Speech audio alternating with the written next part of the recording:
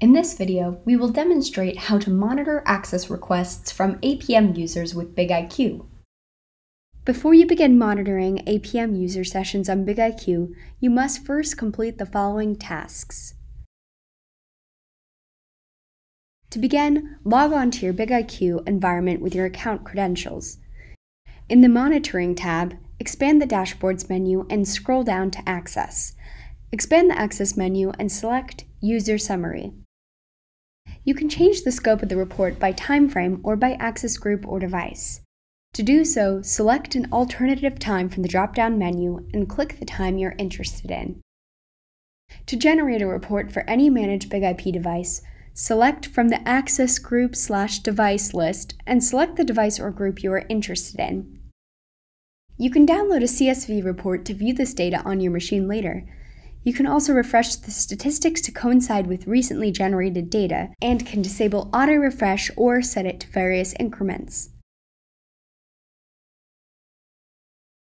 The first statistic visualized in the graph on the top left displays the top 10 users by session count. The second indicates the top 10 users by denied session account, and the third indicates the top 10 users by session duration. The second is particularly useful in troubleshooting connectivity issues for a particular user. From this page, you can see an overview of all users and sessions, and you can drill down into specific fields by clicking on any fields of interest. You can click on a particular user to see a summary of all their sessions over time. Let's look at the user with the highest number of denied sessions and see what might be going wrong with his access. In the first dashlet, you can view the session information for this user. In this area, you can view the total number of sessions, the number of denied sessions, and the total session duration for this user. In the second dashlet, you can view the client information, including the number of devices used to establish a session, as well as the number of unique geographic locations that the client logged in from. The third dashlet displays network access information, including the total number of network access sessions, the total bytes transferred, and the total duration of the network access. The final dashlet displays the federation information, including the total number of SAML assertions and OAuth tokens. When we look at Joshua's denied sessions, it appears as if LDAP failure is responsible for the majority of his issues in the last 3 months. By clicking on the reason you are interested in, you can navigate to an alternate screen where you can view all the metrics associated with this failure type. You can view the top access policies associated with this LDAP failure and can investigate the issue through the Configuration tab if you think the issue may stem from the access policy tied to an access group Joshua belongs to.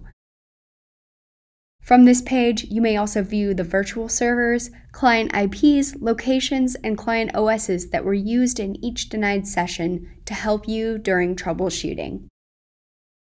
To return to Joshua's summary page, click on his username link. If you need to kill a user's session, whether it is because that user's password was corrupted or because you noticed some suspicious activity on their account, or for whatever other reason, you can end any of the user's sessions through this user's dashboard. Search for the session you want to target, select the session, and click Kill Session. This will log the user out immediately. When you've finished, you may return to the User Summary dashboard by clicking User Summary on the top left. You can also toggle through the layers at any point through the menu bar at the top of the page.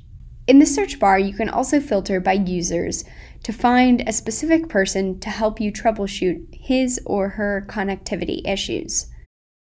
We hope you found this video helpful. For more information, go to askf5.com. Specific links are listed in the video's description.